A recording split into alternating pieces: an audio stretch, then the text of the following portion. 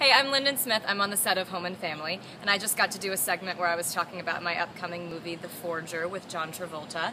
And when we were working, he gave me a very valuable piece of advice that I think extends not only to actors, but to anybody. He was telling us a story about his wife, Kelly Preston, went through a period where she was having a hard time booking. She was always getting to that last stage when it's between 3 or 4 girls, and this is a very common thing, and you just don't make it in the end, but you've made it so far, and it's very discouraging almost to get that close and just not cross the finish line. So this was happening to her over and over, and he sat her down and he said, I'm going to show you some audition tapes. And he showed her tapes of tests, and the tests are the last stage of auditions before you book a movie or a show.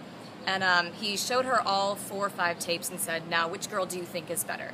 And she realized that at this point, there is not one person who is better than the other ones. They're just all slightly different.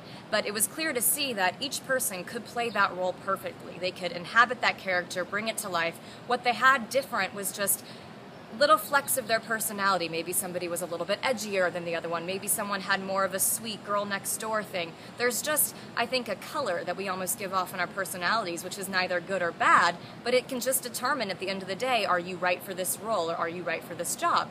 And I think that that happens to everybody. You go through a series of interviews and you're almost to the end and you can almost taste it, and then it doesn't work out, but you should always take from that that it's not that somebody else was better than you, it's just that they might have been more right for that job in that moment. So I thought that was just really a cool thing for him to impart on a room of young actors who are all looking at this living legend, like, what can you tell me? And I think that was the most valuable piece of information I took from that. So I didn't get to say that in the segment, but I think it's important for everybody to hear. So The Forager will be coming out sometime next year, so keep your ears to the ground and check it out.